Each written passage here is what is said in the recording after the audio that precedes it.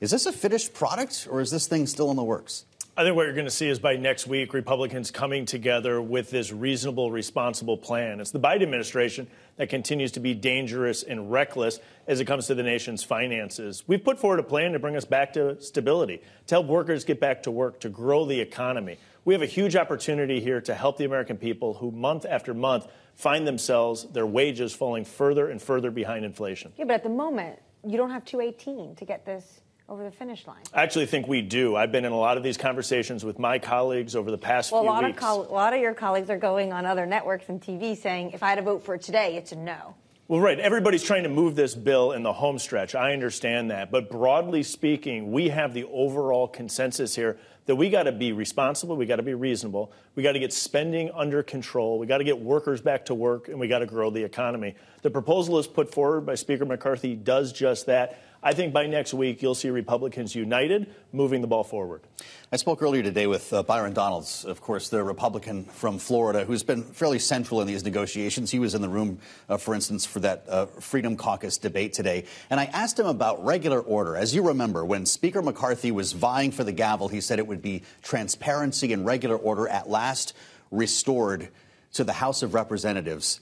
But the committees have been essentially bypassed here. Here's what the congressman said to that question. Members are going to have 5 days to review this. 5 days.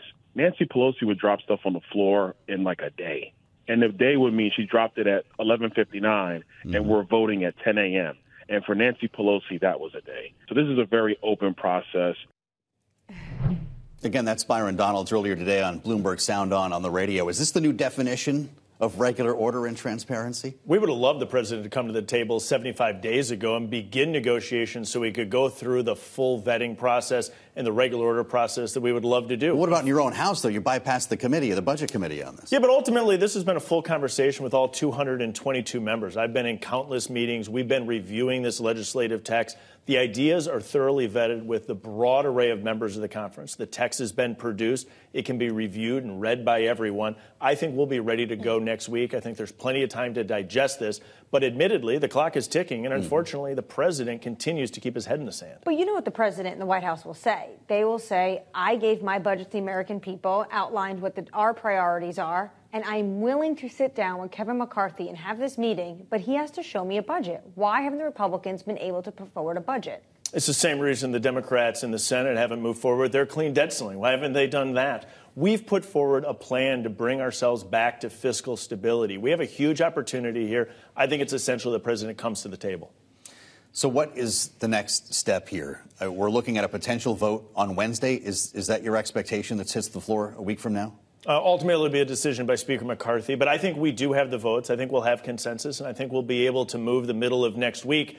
Then it's that opportunity for the president to be a grown-up in the room, come to the table and have a conversation about how we get back to fiscal stability. The president's refused to even come to the table to find $1 of savings over the past 10 weeks. That's unacceptable. It's dangerous. It's reckless. What do you make of the bipartisan group?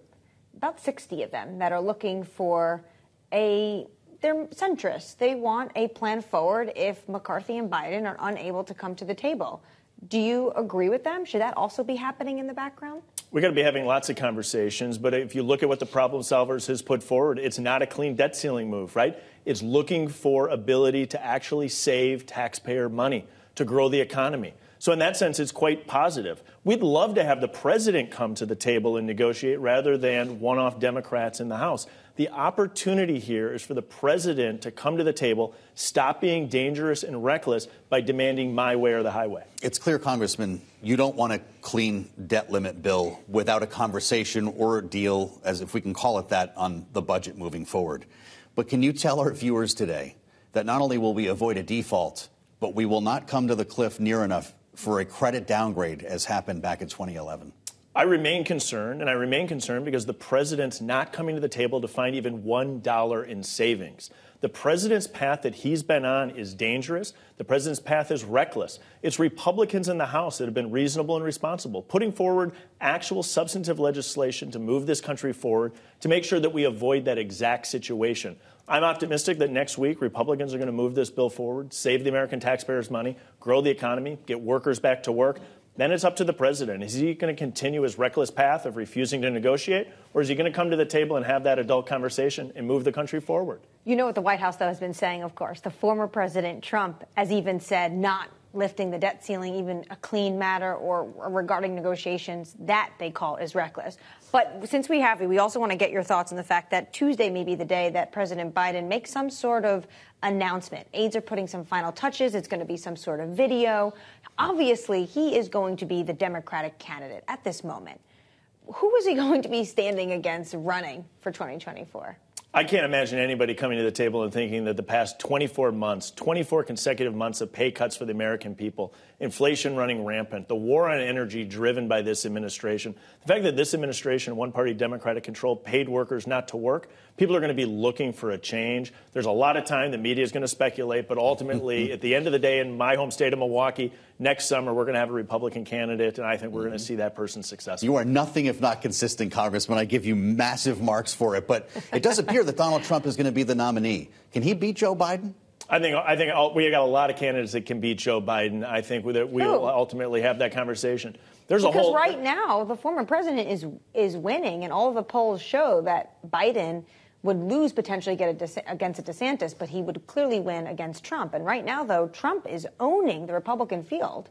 I think when you actually have the polling that I've seen shows DeSantis up on Biden in a number of states. It shows Trump up on Biden in a number of states.